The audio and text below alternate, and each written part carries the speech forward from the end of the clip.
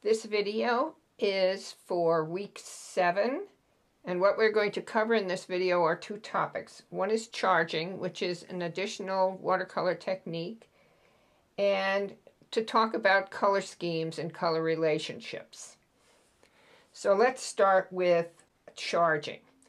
Charging is a process whereby you blend two colors together while they are both wet. And what it gives you is a very nice transition from one color to the next and a blending section between them that transitions very nicely. When doing charging, the thing to remember is that you probably should mix your colors up ahead of time in the concentrations that you need them, so that you don't have to be fiddling around waiting for something or having something dry out on you while you're trying to get your next color.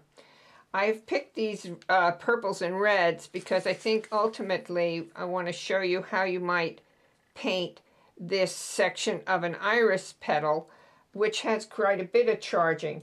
You can see there's a little bit of yellow in this area here, and then it kind of blends down into pink and then into these darks.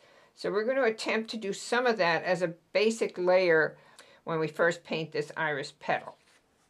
So to get started, I've drawn 3 boxes on this watercolor paper. This happens to be 300 pounds, so it's going to be very cooperative and not buckle on me when I put a lot of water down.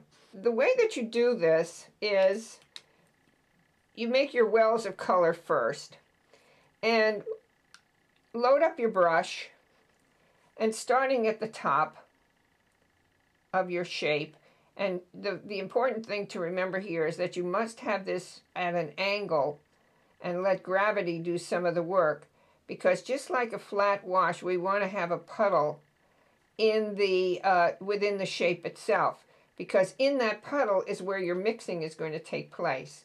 So I'm going to clean my brush, and then I'm going to go into the violet, and I'm going to start to drop violet paint into that red, and I'm going to start pulling it down so that we don't end up with a lake, but that we end up getting a nice blend between the red and the violet.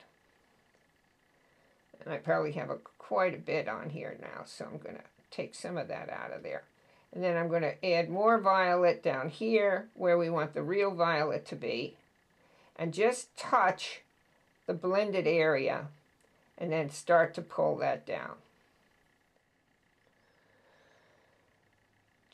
And there you have your charging process. Now you can do this in a variety of ways. I think I probably want to angle this up a little bit more. Since you're going to be working with your watercolor block, you can put something under it and you'll have a nice support process. Now we could start light if we wanted to, by starting with a little bit of wet, just damp paper at the top and creating a tiny little puddle at the bottom edge, and then take our color and drop it into that bottom edge.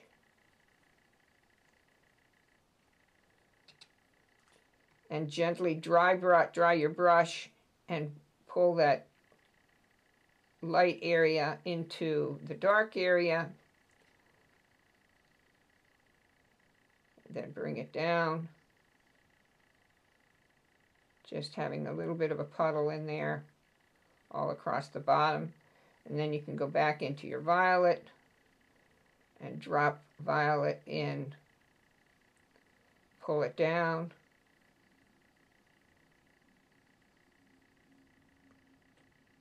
So this area becomes your mixed area, your blending area, and then finally put your violet in at the bottom edge. Clean your brush.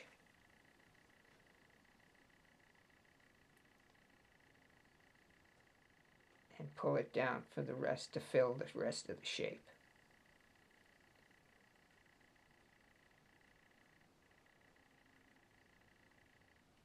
Here you can see we've got quite a bit more blending than we did here. You can go back into this again if you want to.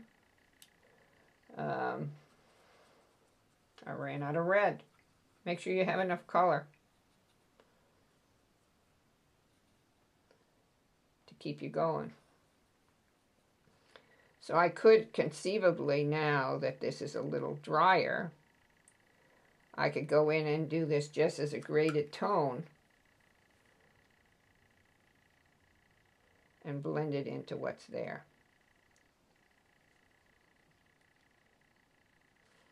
So you use this charging as a basis for, you know, getting your work going a little bit faster than it might. Here I could turn this around, and if I wanted to, I could add a little bit more violet to the bottom, and then just blend it out.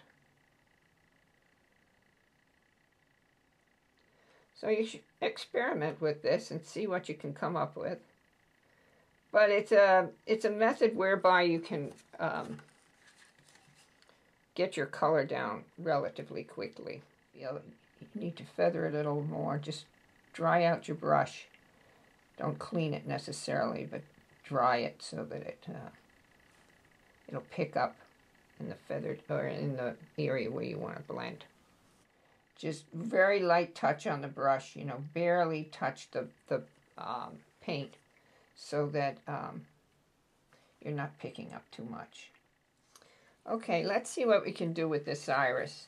I did a quick drawing of the basic shape, and what I'm going to do here is slightly dampen the area.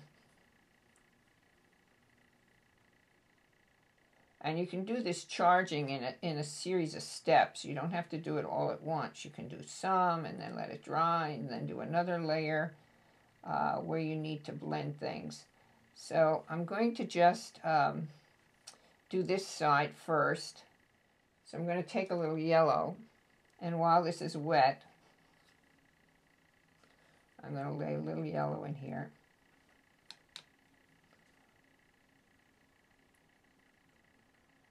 And bring my pink into this area and let it merge with the yellow. And then pull this down to fill this space.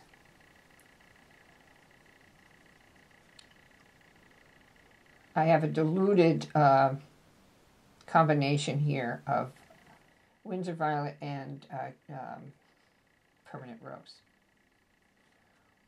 And what I'll do here now, at the bottom edge, is a little diluted violet and charge that into the bottom edge.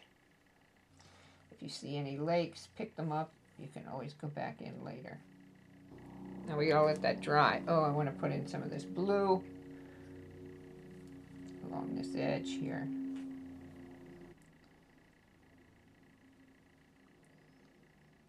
Now this looks a little dark right now, but in fact this will actually appear lighter once we add more violet to the blade of the petal. And I'm going to soften this edge because I haven't yet done any transition work on this other side.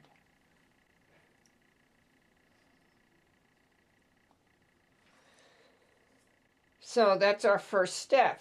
We can let this dry, and then we can come back into it and maybe do another charge. So we'll put this aside for now.